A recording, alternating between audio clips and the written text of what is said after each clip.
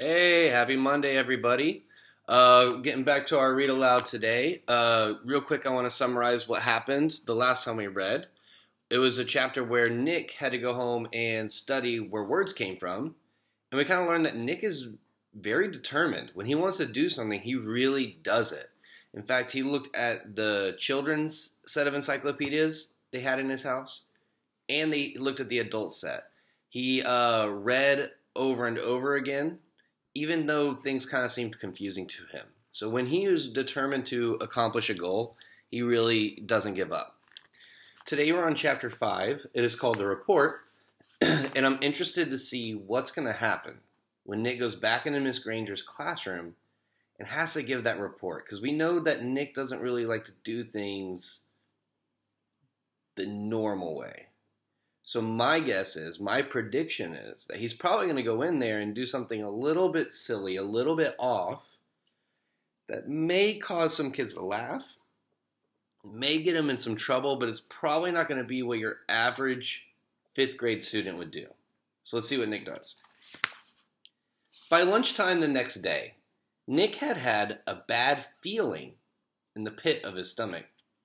7th period was coming. He was going to have to stand up in front of Miss Granger's entire class. The eyes of everyone in the class would be glued to his face, and Mrs. Granger's eyes would be cranked up to maximum punch power. This is one of the examples of why I love Andrew Clements so much.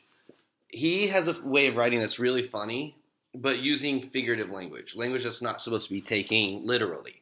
In fact, that's kind of why I wore this shirt today. Misuse of literally makes me figuratively insane. We have 2 great examples here in this paragraph. The first one is, the eyes of his class would be glued to his face. Now, we know as readers, the people in his class, the other students, their eyes aren't literally going to be glued to his face. That'd be disgusting. That's gross. What the author means is they're going to be watching him very closely. The second time Andrew Clements does this is when he says Mrs. Granger's eyes would be cranked up to maximum punch power. That's a little harder to understand, but I think I understand it. I think what he's saying is that her eyes are going to be so on him that she's going to be looking for a chance to get upset. I'm sure you've seen that in teachers and parents before, where you can just see it in their eyes like, uh-oh, we're in trouble. Maximum punch power. It doesn't mean literally she can punch Nick with her eyes. That would be crazy and weird. It means that she can give him that look where he knows he just did something horrible. All right, let's continue. Nick looked over his notes again and again. The first English dictionary, The Growth of the English Language, William Shakespeare, words from French and German, new words, old words, new inventions, Anglo-Saxon words, Latin and Greek roots, American English. It all had become a giant jumble in his mind. And his grand plan from the night before, in the harsh fluorescent lights of the school day, his plan seemed impossible. What is it with the clocks in school? When you're planning to go to the carnival after school, the clocks in every class practically run backward, and the school day seems to last for about 3 weeks. But if you have to go to the barber or go shopping for clothes after school, zip! The whole day is over before you can blink. And today, after lunch, periods 5 and 6 went by in 2 clicks. As the 7th period bell rang, Mrs. Granger walked into the classroom, took 4 steps to her desk at the side of the room, and flipped open her attendance book. She glanced out of the class and made 2 little check marks. Then looking up at Nick, she said, "I think we have a little report to begin our class today. Nicholas?"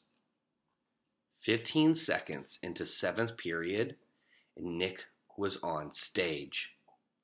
This lady plays for keeps, thought Nick. He gulped, grabbed his crumpled up note cards and his book bag, and walked to the front of the room. He stood next to the giant dictionary on its little table, and Mrs. Granger walked to the back of the classroom and sat primly on a tall stool next to the bookcases. She was wearing her blue uniform. Taking a deep breath, Nick began. Well, the first thing I learned is that the first English dictionary... Mrs. Granger interrupted. Excuse me, Nicholas, but does your report have a title? Nick looked blankly at her. A title? No, I didn't make up a title. Class, please remember to include a title whenever you prepare an oral or written report. Now, please, go on, Nicholas. And she smiled and nodded at him. Nick began again. Looking right at Miss Granger, he said, The dictionary. A couple of kids thought that was funny, but Nick played it straight and just kept on talking. A lot of people think that the first English dictionary was put together in the 1700s by a man named Samuel Johnson. He lived in London, England. He was real smart and he wrote a lot of books. And he wanted all the other smart people to have a good dictionary to use, so he made one. But there were other dictionaries before his. The thing that was different about Johnson's dictionary was its size. First of all, he had over 43,000 words in it. The class made a bunch of noise at that big number. Ooh, and wow, and stuff like that. And Nick kind of lost his concentration. He glanced up at Miss Granger, expecting to see those eyes drilling a hole into him. Again, she can't really drill holes with her eyes. We know what she means by that, what Andrew Clements means. But they weren't. They were almost friendly, in like a teachery friendly kind of way.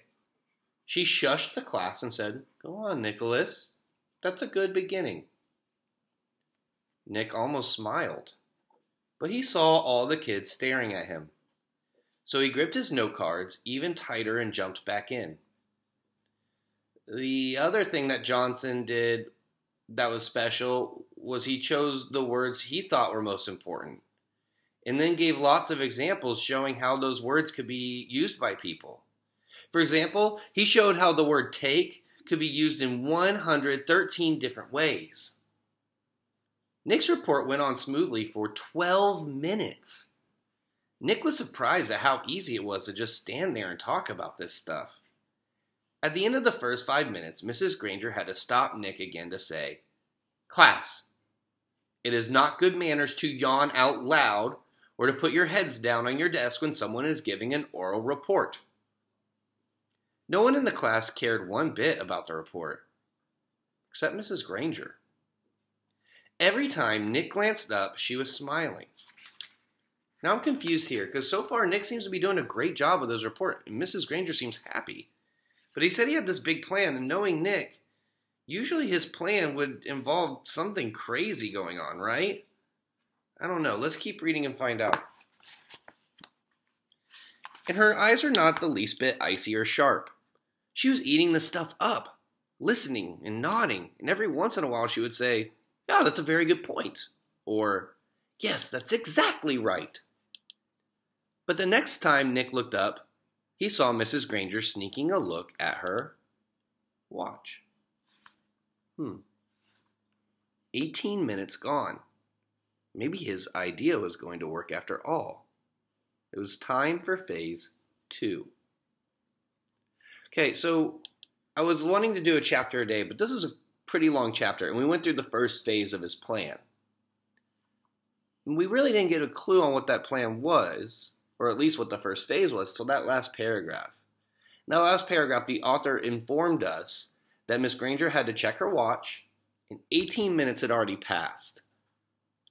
Kind of sounds to me like Nick's plan might be to run out the clock, to just sit up there, give the report for as long as possible, so that way when the report's done, there's no time left for class. That's kind of what I'm taking away from that last paragraph. And the very last thing we hear in that paragraph is it's time for phase 2. So he's got something else up his sleeve as well. We're going to wait till tomorrow to figure out what happens in phase 2 of Nick's plan. Thank you, guys.